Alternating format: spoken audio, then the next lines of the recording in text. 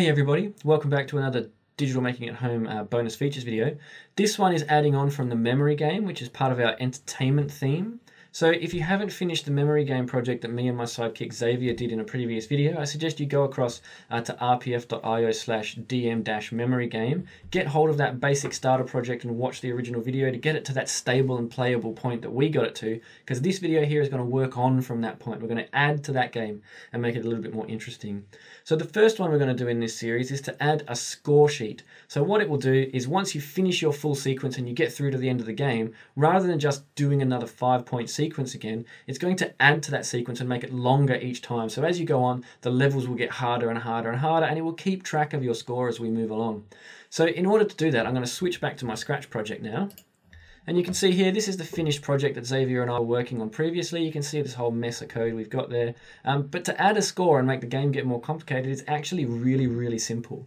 But we're going to talk through it so you can understand the principles of what we're doing.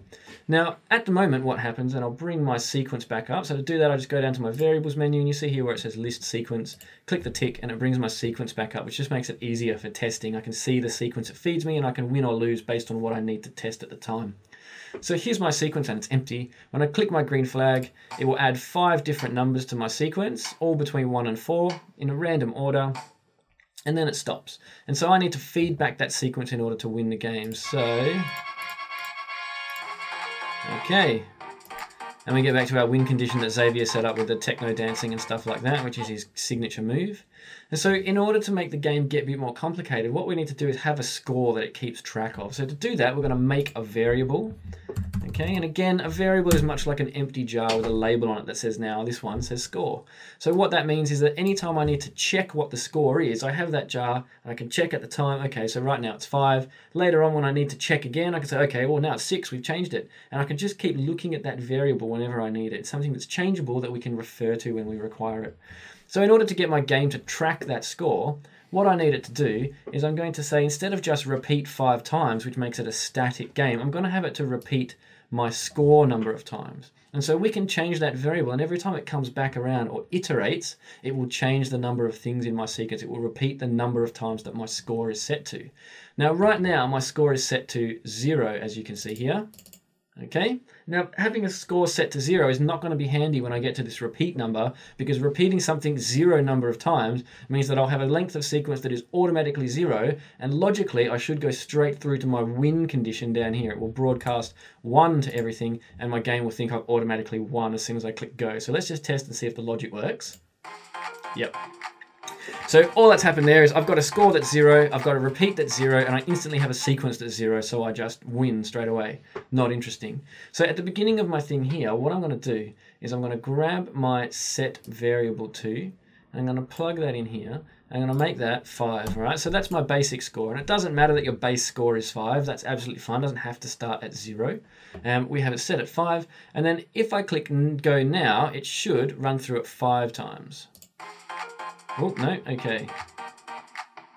Ah, I know what I did wrong. So I didn't choose my variable to be score, and I hope some of you guys spotted that at home. I didn't. I had a long day.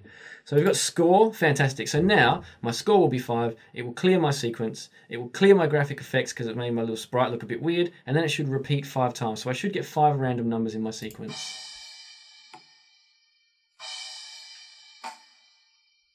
Cool. And so now what I want to do is I'm going to check my win condition, right? So I should be able to remove all of those things down and I'll get to the end. But the problem I've got now is I'm not actually changing the score when I win. So the next thing I want it to do is to change score, making sure I select it right this time, by 1. So I get to the end. Once I win, it should change score up to 6 and it will come back around at the top. But there's a logical inconsistency here. So you'll see that once I get to the bottom and I click the green flag again, what's going to happen is it will set my score back to 5. That's not helpful, right? So what I want to do is I'm going to go to my control blocks and grab my forever loop, and I'm going to plug it in around everything but set score to 5. So the first time I click the green flag, it will set score to 5. And then beyond that, it will come back around and keep doing all the cool things I want it to do in my game. So let's test that now.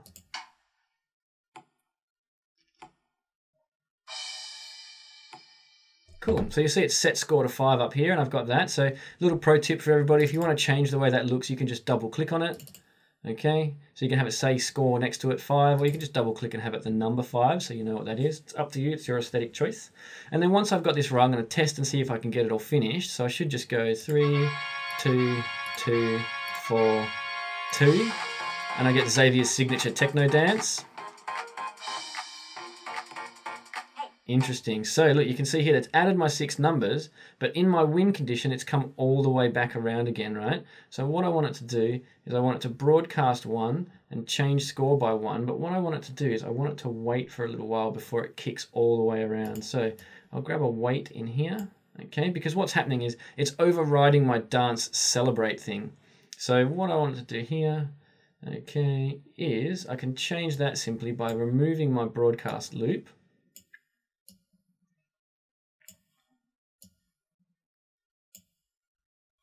All right, and so now what's going to happen is once I get to the bottom, it will play my sound, it will repeat 180 times.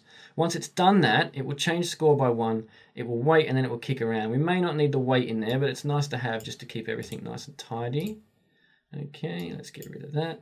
Now let's test it again. So I should be able to finish. Let's click the green flag to restart it, and we go back to 5 again, just like we want, and our sprite has lost all those weird colors.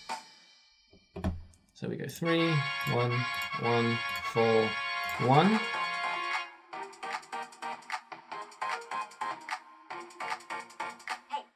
Fantastic. And then it comes back around again. I get to the next level. Cool. So it might actually be nice to have an even longer wait in there than just the 1 second to give me some time to get past the techno dance winning condition. Let's change that up a little bit to 3. Okay, and then I'm going to reset it so that we can see what happens. So again, green flag brings it back to 5. We start all over again every time you click the green flag. Cool. 1, 1, 2, 1, 3.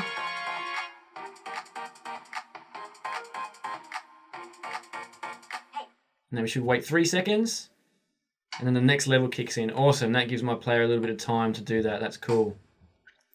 So there's something else I could probably do there. I've got my wait 3 seconds, but that's, you know, not really as cool as it could possibly be. So what I want it to do is I'm going to do another thing now where I'm going to have it count down and tell you 3, 2, 1, ready, and then kick off again. So to do that, it's really, really super duper easy. So we just come here and we say something for 2 seconds, but I'm going to change that to 1 second.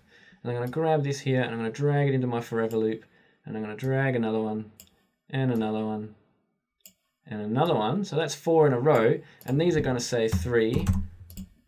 Oh, let's put another dot in there for a proper ellipsis. 3, 2, 1, go. And now I can remove that wait at the back end, which is pretty boring, and just silence. And so now when I start again, you see my player count down, and here we go.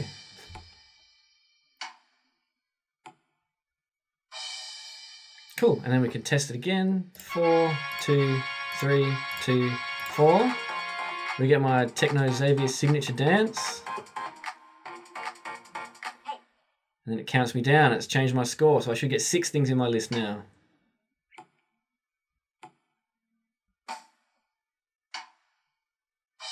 Sweet, and so now I can test it again, and I should get 7 in it. And I'll see it will say length 7 next time I go through. And this will be the last test we do. So 3, 2, 2, 1, 3, 4. We get our signature techno dance again, and we should see my score change to 7. It'll count down, and then the length of my sequence will go up to 7.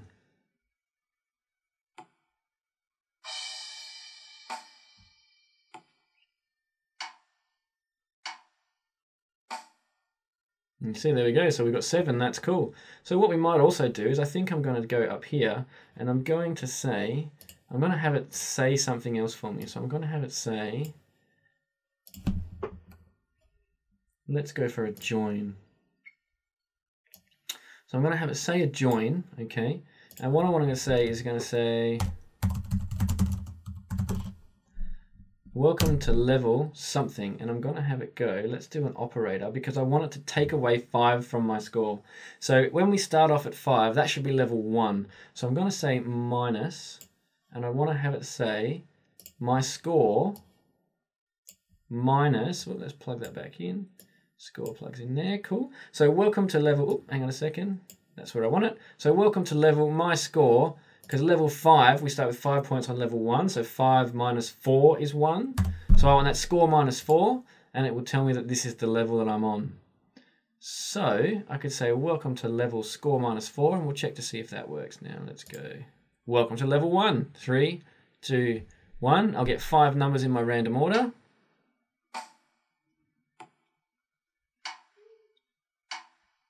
We use our sequence here. 3, 1, 2, 3, 3. I win. It should come back around and say welcome to level 2. Welcome to level 2. 3, 2, 1, bam. And we're off. We should get 6 in my length of sequence here. And that's pretty much it. So you've added a score that it's keeping track of. It's telling you when you've come through to the next level, and it follows around instantly without you having to click the green flag and reset the entire game. So that's our bonus feature there, everybody, to add a score to your game and to add levels, which is pretty cool. But the next one we'll do is something a little bit different. So come around, watch our next video, and make sure that you're sharing all your work with us at rpf.io/home, because we love to see all the things that you're making. And please don't forget that Coolest Projects is opening soon for registrations. So remember to have a look at coolestprojects.org, and you can go in there and register for any of the cool projects you've made. If it's one of these ones from Digital Making at Home, or it's something else that you've produced on your own, we'd love to see what you're making. We really love it when our community shares with us. And don't forget, we're doing live streams every Wednesday at 2 o'clock British summertime. So come around, have a look at our live streams where we code with young people and help them make the projects that they're interested in.